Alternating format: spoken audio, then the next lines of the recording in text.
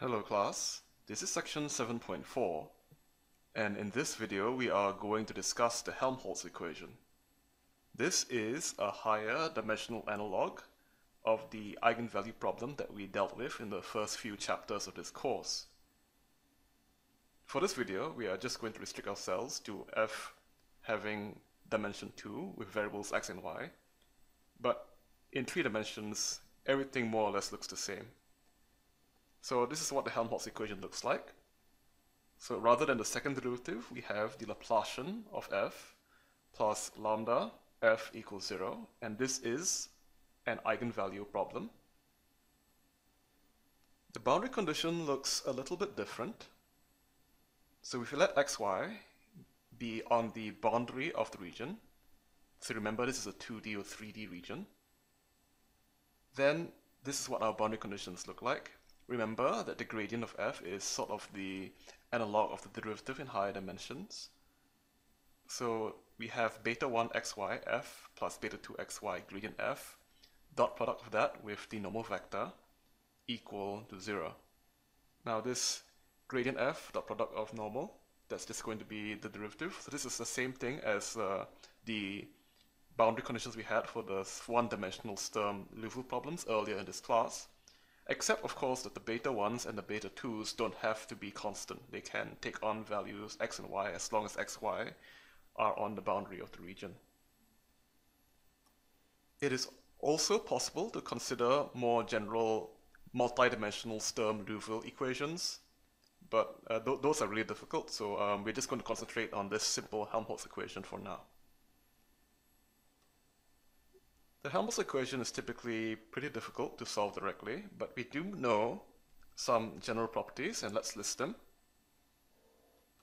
The first property is that all the eigenvalues lambda are going to be real, and again this is similar to that of all the Sturm Liouville problems we handled in the past, even in one dimension.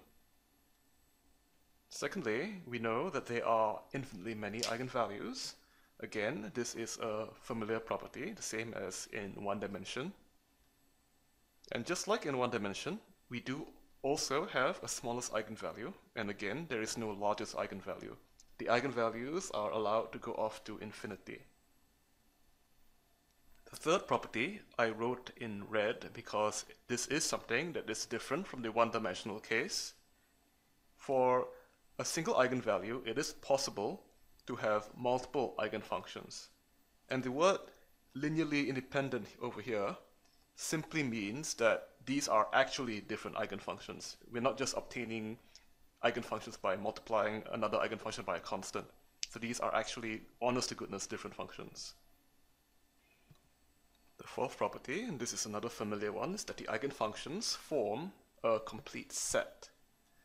And this means, of course, that there is a Fourier series. That is, you can take linear combinations of the eigenfunction to approximate any piecewise smooth function fxy.